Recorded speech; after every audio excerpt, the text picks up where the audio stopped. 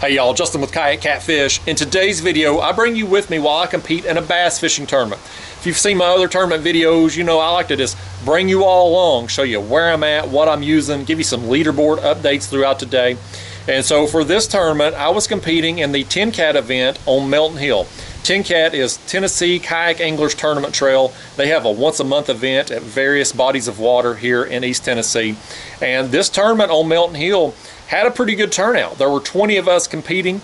That ran from 6 a.m. to 2 p.m. and scored our 3 longest bass. That's largemouth, smallmouth, or spotted bass in any combination. Now, Melton Hill, it is a deep and clear reservoir. And for those of you who watch my non-catfishing videos, you know that's right up my alley because I love ultralight fishing. I love those finesse presentations. And that crystal clear water on Melton Hill is the perfect scenario for the type of fishing that I like to do. So I took my ultralight rods and some jigs, and I went out there to see what I could do in this bass tournament. Fish, first cast. First cast. Is it a bass? It is. It is. It's a bass on the first cast. Oh yeah. Oh yeah, baby. Get in here. Get in here. Oh, get in that net. Oh man, I'm off to a great start, y'all. You probably can't see a dang thing either because of the light. It's just a few minutes after 6 a.m. right now. Let me see what time it is. 6:08. I have gotten a little bit later start out here this morning. It took me longer to pedal up here than what I thought it was going to. Oh dang, he has choked that bait too. He has choked that thing. All right, y'all, let's get this thing measured, get our pictures, and get our first fish on the board. Heck yeah, man. All right, y'all, I'm gonna try to point him toward where the sun's coming at, but that's it, if you can see him. 16¼ inch smallmouth. First cast of the day. Man, if my luck continues like this from here, I'm gonna be in good shape. See you, buddy. There you go. Now, let's throw right back in there where I got that last one and see if he's got some friends with him. I'm just using this Gulp minnow on a 1/32 ounce jig head. And I'm letting it fall down here. There's a little transition area here. I got thumped right there. Oh, I missed him. I missed him. That may have been a bluegill hitting it. There's a little transition here area where the rocks change. You can see there's like a bluff wall right here. And then the composition change over here. It's like smaller gravel type area to the left. And these transition areas, if you watch my catfishing videos, I love fishing transition areas. And they're great for bass and other species too. A lot of fish will congregate in these type of areas. And that's where we got that last smallmouth. There's another one. There's another one. This one here is smaller though. This one's smaller. They got to be 12 inches out here today to be able to turn them in. I don't even need a net on that one. All right, y'all, fish number 2. Just a baby. Won't help me for the tournament, but nevertheless, we're on some smallmouth right here. Fish right there. We got another one. He's coming up. Oh, he spit it. Oh my gosh, he spit it right there. Y'all, we're on some fish. That's the 3rd fish in about 10 casts on this spot. That one would have kept right there. He just didn't. He didn't have the hook good.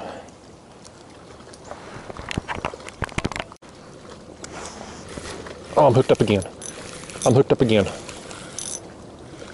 I feel his head shaking. It's definitely a bass. No, it's not. I've lied to you. It felt like head shakes of a bass, but it is just a big bluegill. Look at this thing right here, buddy. If I had my bait tank with me, I'd throw him in there and keep him for a catfishing trip. That's a good one. I ain't got time to put him on my board, but he's probably 8 inches, every bit of it. Got me excited. I felt like head shakes of a bass right there.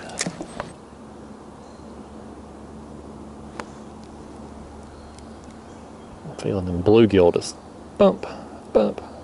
Look at my line swimming. He's got it. Yep. Yep. Oh, it's another little one.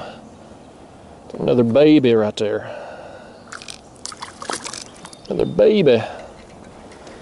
They're in here though, man. Yeah, another little baby smallmouth, but right species anyway. That's what I'm hoping to see today, y'all. Oh, good hell. Here come the professionals. I could sure do without seeing them today. Got them running 60 miles an hour out here with all this debris in the water. Oh, it's a Saturday, folks. Oh, that's a fish. I thought I was hung for a second right there, guys. Oh, here it comes. Oh, yeah. That one will keep. I think that's a largemouth. He just flung my minnow off. Is that a largemouth? It is. It is. All right, y'all. 12 1/4 inch largemouth. Probably not going to help my final score, but hey, it's one step closer to my limit. Listen here. He's been caught before. You can see his mouth's tore up right there. But somebody let him go just like I'm about to. He'll get caught again, maybe. All right. Let's see if we can upgrade. My line's swimming right here. Fish on. There he is. There he is. Oh, yeah. That's a good fish, but I'm not confident it's a bass. It may be one of them danged old channel cats. If it was a bass, it's most likely done come up by now. Feels like a channel. I do not want to see those things today. I'm making my way down this ledge now. My bite on that point there, that little transitionary point, died. I mean, it was like a light switch went off. The bass bite stopped, the bluegill bite stopped. I mean, everything was just gone off there. And I fished it about another 30 minutes without getting nothing. So I've just been slowly making my way down this ledge since then.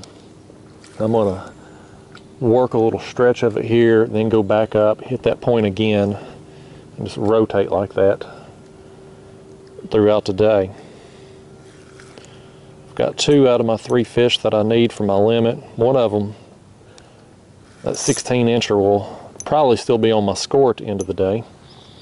But I do need 2 more good fish to have a chance at this thing. And this one here, I promise you, ain't going to be what I need. I got half of mine just to go ahead and break him off.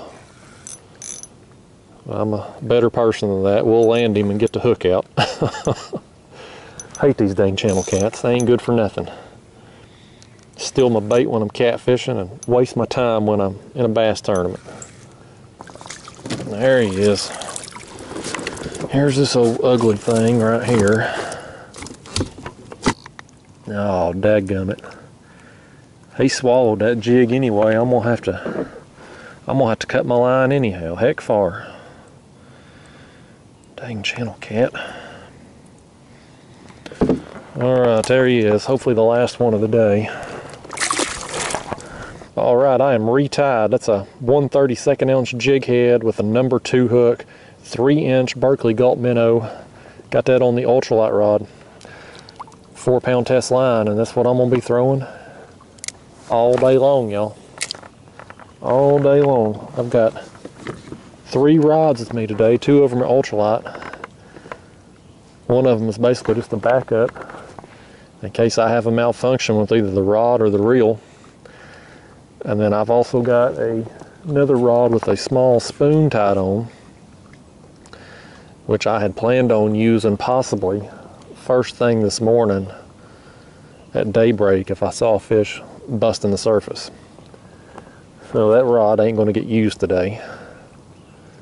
We're going to be going ultralight and these jigs all day long looking for these smallmouth bass. I just need me 2 more in that 18 to 20-inch range. It ain't asking much, is it? just a couple 20-inch smallmouth. That's all I need.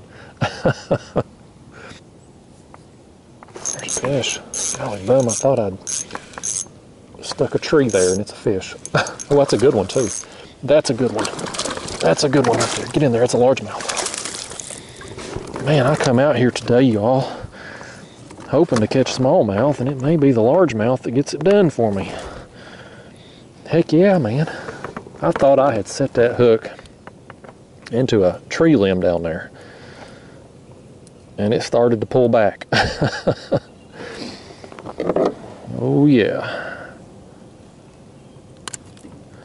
This one here, again, no monster, but it will finish out my limit, and we can start trying to upgrade from here. All right, guys, 14.5-inch largemouth finishes out my limit. Let's start culling. Fish. We got us another one. I don't know what he is yet. Oh, that's another smallmouth. That's a smallmouth. That's what we want. Target species engaged. I believe this one here is big enough to replace my smallest fish. Get him over here and land him. Get in that net, boy. Yeah. That's what I want. I don't know. Second look at him here. We'll throw him on the board. He may replace that smallest one. No, y'all, that one there is going to be about 12.5 inches. I misspoke, I think, earlier. That smallest fish of mine is 12 3/4 inches once I zoomed in on the picture. So, not going to replace our other fish. But nevertheless, getting back on some action here.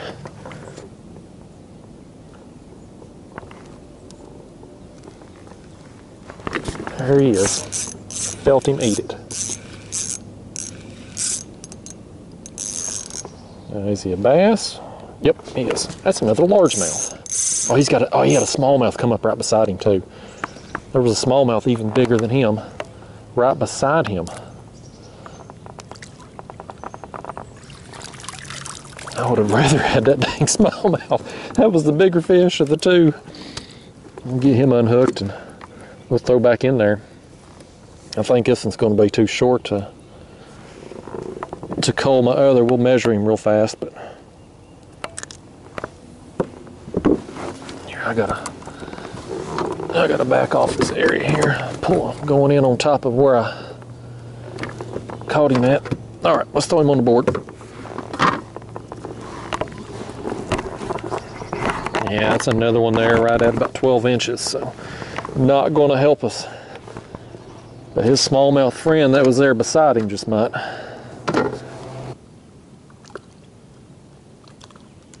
There's another one. Oh yeah, let's see if I can catch up with him. He was coming straight at me. Oh, he spit it. Dang. I was afraid he wasn't hooked good because he was coming right at me from the moment he ate the bait. Dang, man. I don't know that he would have replaced my other one anyway, but I'd still like to put him on the board to find out. I just had one eat it right there. Oh, can I catch up with him? He's coming right at me. It's the same thing that other one did. Oh, stay down. It's a smallmouth.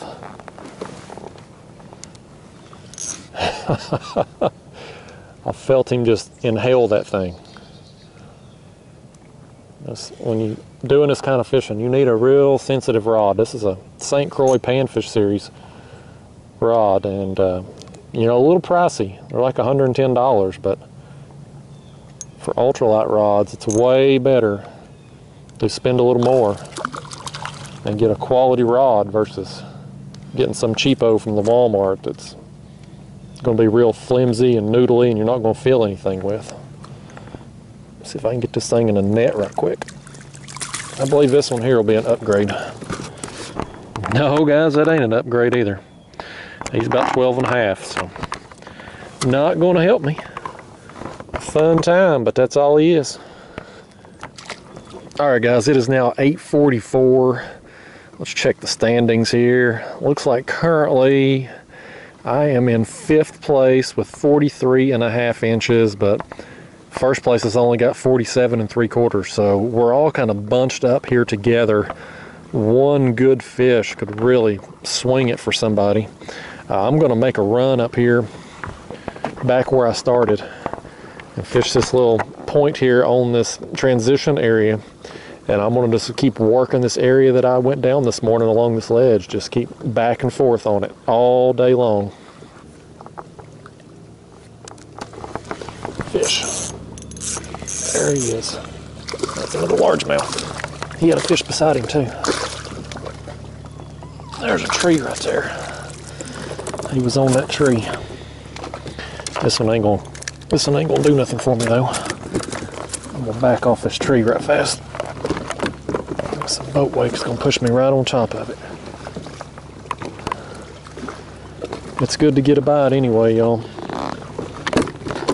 It has been a long time between bites. Let me see what time it is now. It's 9:49 right now. This is the first bite I've had in an hour. It's just a little thing.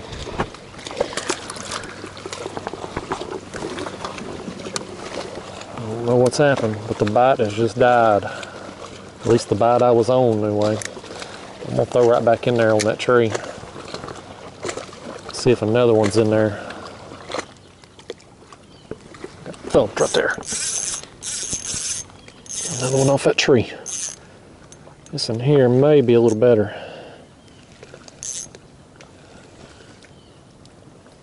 Yeah, it is. It is a little better. Oh goodness, he missed the net. Yes. We'll measure that one. He may be an improvement. That's two now off this little tree I see. I can just see the top of it at the water line.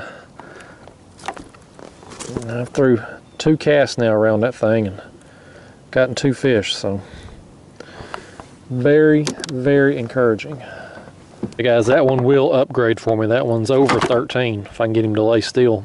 About 13 and a half, so that's a little bit. There he is. There's that ornery thing. 13 and a half inches. So slight upgrade. Send him home. I'm gonna get repositioned here and we're gonna make a few more casts on that tree. There's this one right there. Oh, he's got me wrapped in something, y'all. Oh my gosh, he's got me wrapped up in something. He's on there, I feel him. There he comes. He come out of it. Oh, when you got 4-pound line on here, y'all, you cannot get wrapped up in stuff. That is a recipe for disaster, and that's another smallmouth too. That's another smallmouth. Let me get my net ready and get him back up here.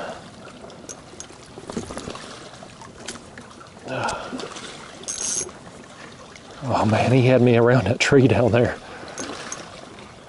I think I need this one here. I think this one. We'll measure him and see. I don't know what he's going to turn out to be. Oh goodness, he's going where he wants to go. He's getting in my net. These smallmouth are hard fighting fish. I can't net the dang thing. There he is, my gosh. Hey guys, that one there will go 13 3/4 looks like, so he'll be an upgrade. All right, y'all, there he is. I got to zoom in on the pick. It's going to be real close to 14 inches. But it may end up being 13 3/4. I'll have to look and see.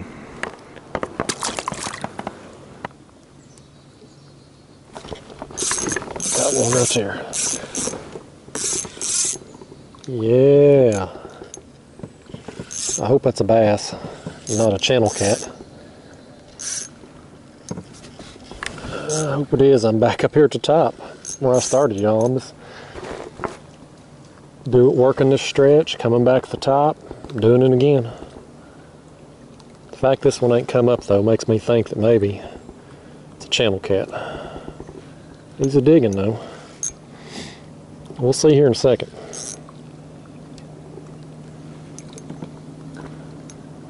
We'll see in a second. No, that's not either. That's a bass.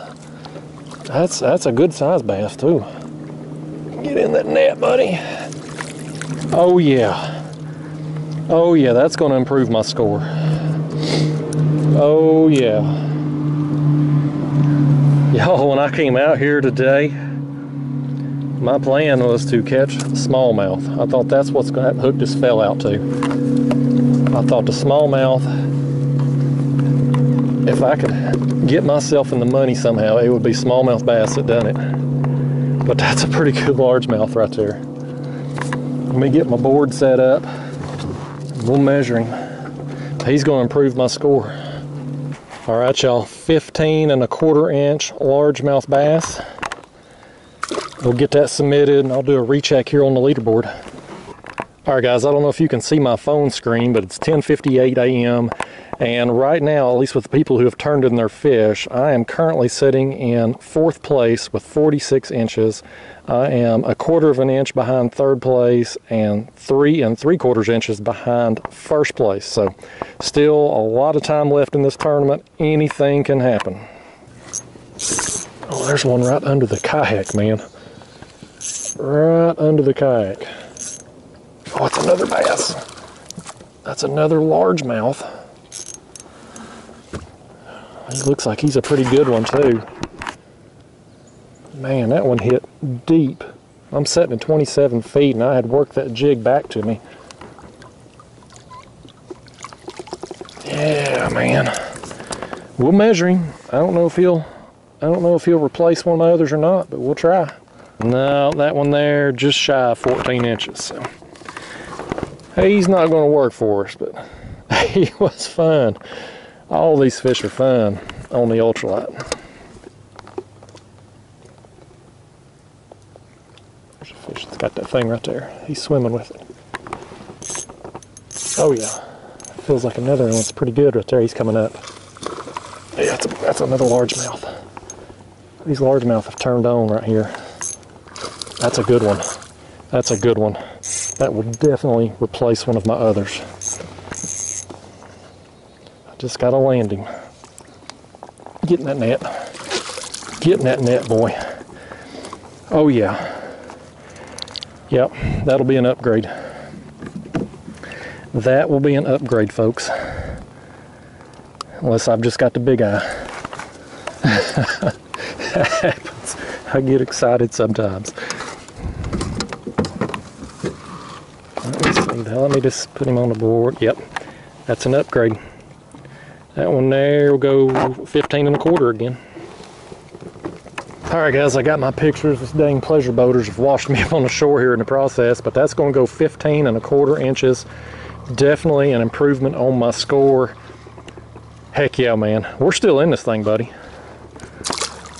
Well guys, that last fish you just saw was caught about 11:30, and I didn't bother doing any more on the water updates after that because, well, quite honestly, there wasn't anything more to update. I stunk it up out there the rest of the tournament. I think once that sun got high in the sky, those fish just went deeper than they already were, and I didn't get another bite out there.